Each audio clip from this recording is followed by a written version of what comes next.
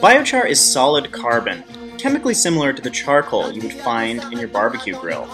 Biochar is made via an industrial process called pyrolysis. During pyrolysis, biomass feedstocks are heated in the absence of oxygen. Under these conditions, biomass reforms into biochar and bio-oil, a diesel fuel substitute. Bio-oil is not biodiesel and not ethanol, as it is not made from any food product. Biochar contains high concentrations of many of the nutrients necessary for plant growth, including nitrogen, phosphate, and calcium. When biochar is added to soils, it acts in much the same way as chemical fertilizers or mulch, improving soil quality and crop yield.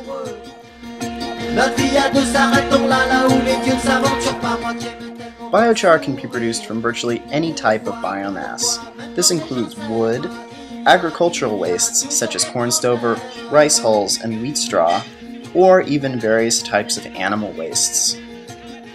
Biochar is produced using a device called a pyrolyzer.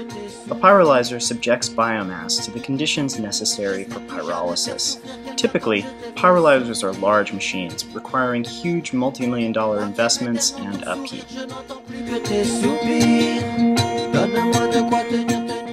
Under the traditional agricultural carbon cycle, plants are grown and take in CO2 over their lifetimes. Eventually, these plants are harvested as biomass. The remaining agricultural waste is either mulched or composted and used as fertilizer. Over time, this mulch decomposes, releasing the original carbon back into the atmosphere as the greenhouse gases, CO2 and methane. In practice, this is a carbon-positive process. Introducing rechar.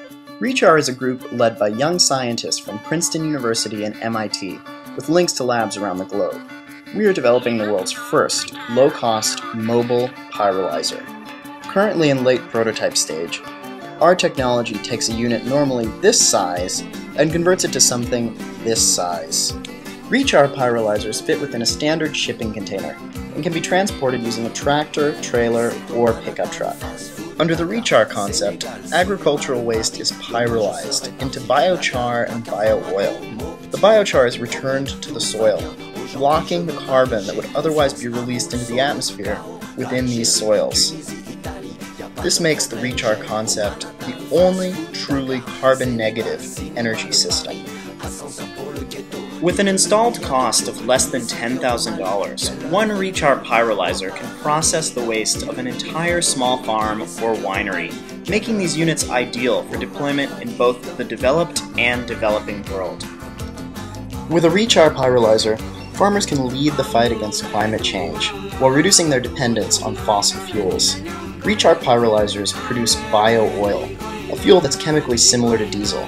Bio-oil can be used to power a diesel generator for power generation or basic farm equipment.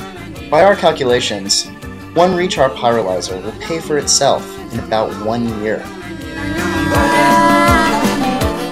If this all sounds too good to be true, just look at what some of the world's leading climate scientists have to say about biochar.